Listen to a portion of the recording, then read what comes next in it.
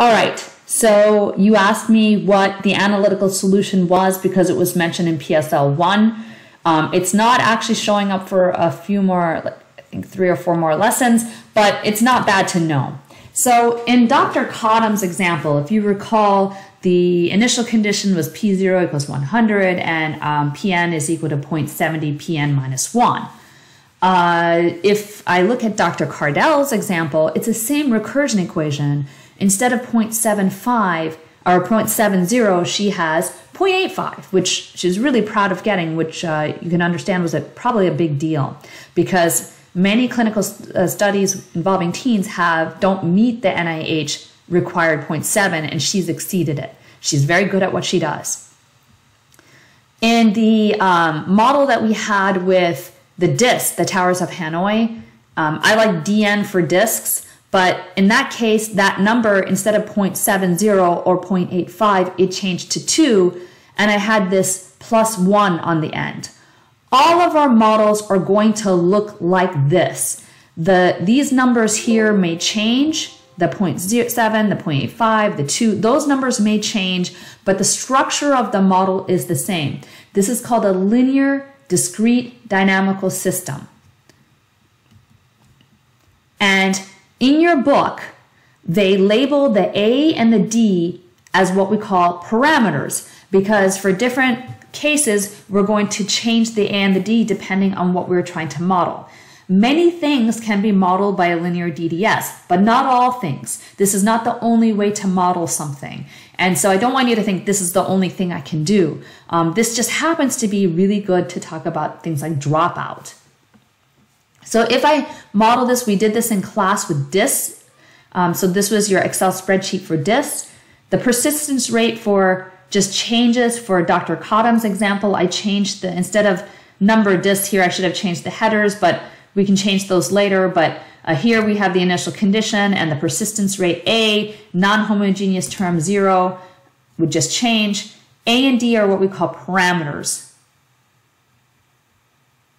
And someone's figured out a formula so that you don't have to put anything into Excel. You can directly punch it in as a solution.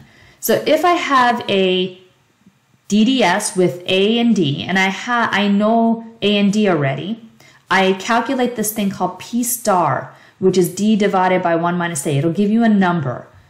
Then I can just plug in, I think someone even asked me this in class, if I know all these numbers, can I just plug something in and find the answer to an arbitrary n? And the answer is yes. That should be n, not n minus 1. So this is the formula. As long as A is not equal to 1. And this is in your book. So if you look up analytical solution in the PDF, you'll get to this.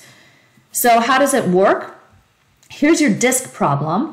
I have here A equals 0.7 and D is 0. I just changed them. Oh, this is the Dr. Cottom problem, so it doesn't matter. I didn't change the headers. But in this case, A is 0.7 and D is 0. I plug them into this green formula over here. In this case, P star is 0 because D is 0. I plug all those things in, and I get, for P5, I get exactly 16.807. So, I could ask a question.